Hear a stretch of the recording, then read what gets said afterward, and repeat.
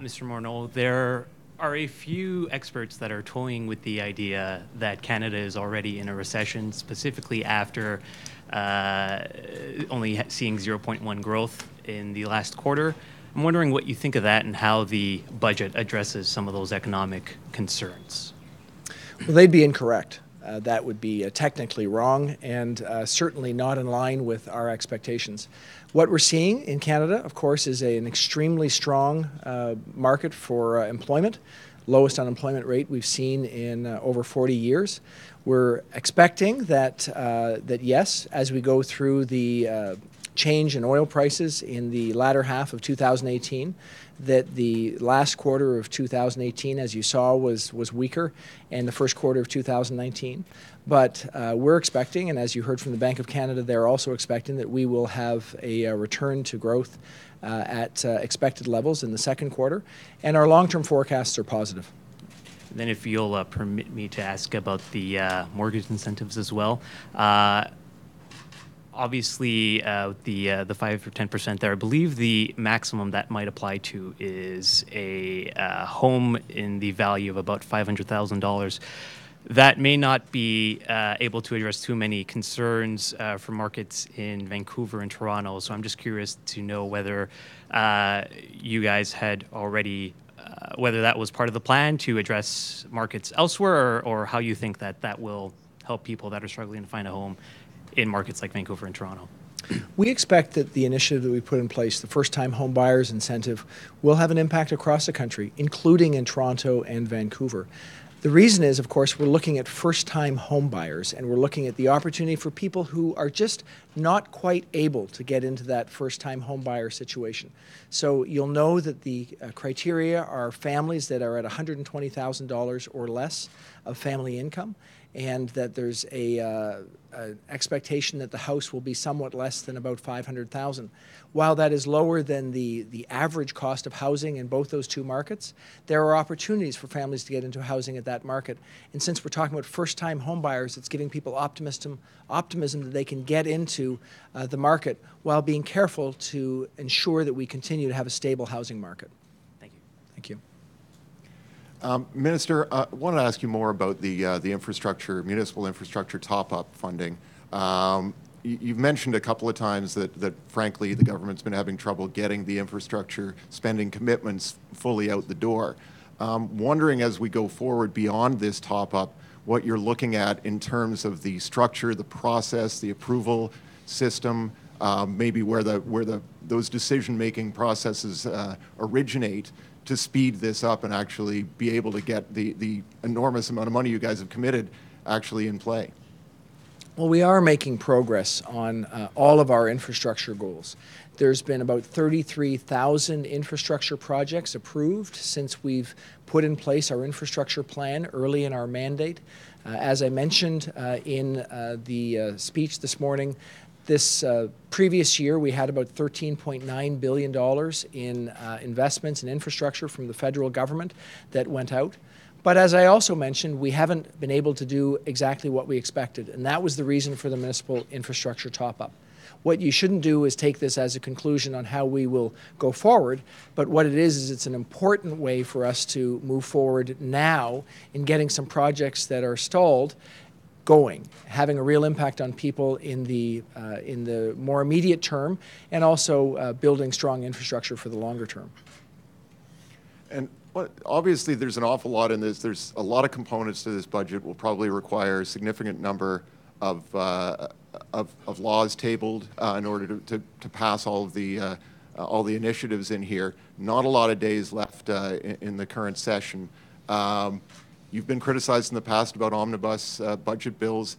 How are you looking at presenting this, and are you, I guess, sensitive to those criticisms and looking not to table an enormous omnibus bill in this case? A budget bill, by definition, is to put in place the measures that we've put forward in the budget. So what you'll see in our Budget Implementation Act is that we're going to move forward with the measures that we've identified in the budget. There will be some measures in the budget that we're not ready to move forward because there's still more work to be done. We've identified those. But there will be all the other measures in our Budget Implementation Act. And I think you can expect that we'll comport ourselves the way we have in the past. We'll try to carefully ensure that we only put things into the Budget Implementation Act that were actually in the budget, and do that in a way that can ensure that the measures that we put forth really do have an impact on Canadians in the near term. Good morning, Minister. Jesse Baines from Yahoo Finance. Housing affordability remains a huge concern. How can you be sure that measures like you introduced yesterday to increase demand won't just drive prices higher, especially in places like Vancouver and Toronto, but even more so in lower priced areas? I think in order to understand what our view is on this, you have to look at entirely what we've done yesterday. So we've actually made measures in the housing market in 3 ways. We've put in place some measures to enforce rules with the Canada Revenue Agency to make sure that people in the housing markets are paying their appropriate tax, dealing with people that aren't necessarily appropriately taking the right actions in the market. We're putting in place teams to look for any sort of money laundering issues in the housing market. These are really important at getting at people who are actually creating demand inappropriately. Secondly, we've put in place some really significant supply measures. We have, over the last few years, put in place funding for rental construction financing. You saw yesterday we put in place an additional $10 billion of rental construction financing. That's going to help us to increase supply across the country of affordable rental units, which we see as important. On top of that, we put in place $300 million in a municipal supply challenge, encouraging municipalities to come to us with ideas on how they can expand supply. So all these measures to increase supply, which is fundamentally what we need in markets like in Toronto and Vancouver, and then very targeted issues around how we can actually help first-time home buyers. And I say targeted because when we think about the overall home buyer market, we have roughly 500,000 home purchases a year. About 100,000 of them are first-time home buyers, and we think we might be able to actually get some people who aren't quite able to get in there into the market. But we're talking about maybe 20, maybe 30, maybe 40,000 new families, which is really important for those families. But we've done the modeling to show not an issue around changing demand dynamics. So we've been carefully able to help those families without actually changing the overall dynamics. And if these measures don't work, are there more options on the table, like the mortgage stress test? And also, how much of the onus now falls on cities to follow through? These measures will work. With respect to the mortgage stress test, we've been really clear that the Office of the Superintendent of Financial Institutions will continue to look at those stress tests to make sure they're appropriate in having the impact that we're hoping they have. We are and continue to be concerned about overall household debt. This is an important issue for ensuring that Canadians are resilient enough to face up to any changes in the economy. So that will continue to be of importance, and OSFI will continue to look at those stress tests. Thank you. Thank you. Hi, Minister. Marika Walsh with iPolitics. Just on your answer to the first question on the potential for, more slowdowns in the economy, if it does stick, what's the backup plan given that we are already in deficit spending? We always consider our fiscal situation as an important frame for any discussions around budget. What we've been really clear on from day one is that we can only move forward with an approach that guards our very strong situation. We have, as I've mentioned, the lowest amount of debt as a function of our economy among G7 countries. That amount of debt as a function of our economy has been reduced each year we've been in office, and you saw in our budget plan yesterday that we are continuing to commit to decreasing the amount of debt as a function of our economy. So that means that we will have the capacity in whatever economic situation to deal with that situation appropriately.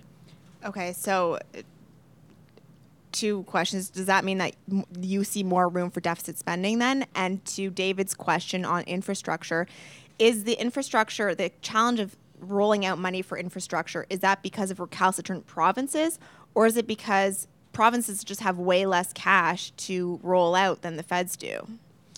Our approach around infrastructure has been, of course, to work with provinces to try to make sure that we are getting at the projects that are going to have the biggest impact in people's lives. That means we need to work with municipalities and provinces.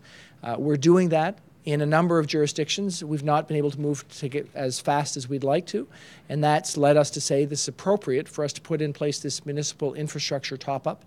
It's what we committed to in our election campaign, and we're doing it in a way that people are going to see more funding at the provincial, at rather the city level. And you see room for more deficit spending if there's a slowdown? We've been really clear yesterday with our budget that we want to continue to reduce our deficit as a function of our economy, and we'll continue to do that. Hi, Mitch Potter with the Toronto Star. A question on behalf of your constituents in Toronto. In the event with this upcoming election, in the event that you are re-elected, but your government is not, are you committed to sitting in opposition? Would you serve a full term? I'm committed to running again. I'm committed to representing the people in Toronto Centre. That's what I've signed up for, and I've got to tell you, it has been the biggest honor of my life to have that opportunity. Thank you. Morning, sir. Colin with Canadian Press. In terms of deficits, some folk argue that you really don't have to balance the books as long as the deficit is a small enough number, vis-a-vis GDP or some other threshold. Do you subscribe to that theory that we don't need to balance the books provided we keep the deficit under control? We want to continue to make sure that we're fiscally responsible as we make investments in Canadians. My view is that we need to protect a huge strength that we have in terms of our strong balance sheet, the underlying balance sheet, that we can continue to make investments and continue to reduce our deficit. As we've said, we will continue to work towards getting to a balanced situation. First and foremost, though, we want to make sure that we make the investments that give people the optimism for the future. And that is our first priority. And the good news is that approach has clearly worked. We have a much better situation for Canadians with better job numbers, with fewer people struggling to get by than we had 3.5 years ago. We're going to keep investing in the future in that way. In terms of your housing measure, you've raised the RSP first-time home buyer limit to $35,000. How many, especially first-time younger people, have $35,000 sitting around in an RSP that they can put toward a first-time house? Again, I think what's important to look at in terms of what we've done to try to help first-time buyers is we put in place a couple of measures. And so that measure, the ability to take $35,000 out of your RSP versus the previous $25,000, that will help some people in middle-income range as they look towards their first home purchase. Not everyone, for sure. The approach we put in place in partnering with the CMHC, allowing people to take a shared equity mortgage, that will help a broader cross-section of people who are just not quite able to get into the housing market. So I think we need to look at those two measures together, say that we're really trying to make sure that there's a greater sense of optimism for families that they can get into that first-time home. It's Sean Benjamin from the CBC. Some people are saying that the home buyer measures are just a bit of a gimmick, and that Canadian home ownership is actually very healthy, and maybe these measures are unnecessary. What do you say to that? Canadian home ownership is healthy, and that's a positive for so many families across the country. But there are people who just don't see the possibility for them and their family. So this is clearly targeted at people who just can't quite get into that housing market. We're doing it in a way that doesn't put people in a difficult debt situation by actually reducing the amount of their debt and reducing the amount of their mortgage payments. So we think this is going to have a positive impact on many families that are looking to that next step.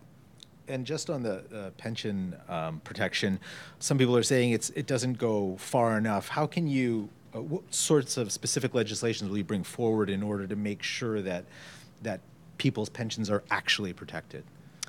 We've said that it's important for us to consider how the federal government can be involved in this. You'll probably appreciate that only 7% of companies are registered federally, so most companies are registered provincially.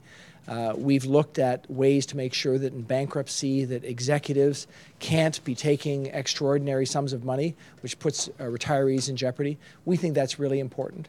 We're going to move forward on measures that are going to protect retirees in terms of their pensions, and we're going to do it in a way that gives them confidence that what they've worked for is going to be there for them. No specifics? specifically? We've specifically said that executives will not be able to take extraordinary amounts out during the course of any sort of receivership. Hai Ying from NTD TV. My question is for the $1.18 billion for border security and the speed up asylum seeker process, and how much of that amount would be for the border security, and is it for tightening the border control and the removal effort? Thank you. Thank you for the question. This is an important issue. We want to have an immigration system that's compassionate. We also know that we have a country of laws. So in order to have appropriate immigration, we need to have appropriate laws at the border and appropriate processing approaches when people come into our country, in some cases inappropriately. So that money was put there in order to ensure that we have the appropriate border security approaches, but also to improve the processing speed for Immigration Canada so that if somebody comes across the border, claims asylum, we want to make sure that we process that quickly so that they either are moved back to where they came from if it's inappropriate, or in the case where they are legitimately seeking asylum, where we deal with them in a compassionate and rapid way. So we're funding both of those two measures with this budget impact. Thank you so much. Thank you. Okay, thank you very much. Could I have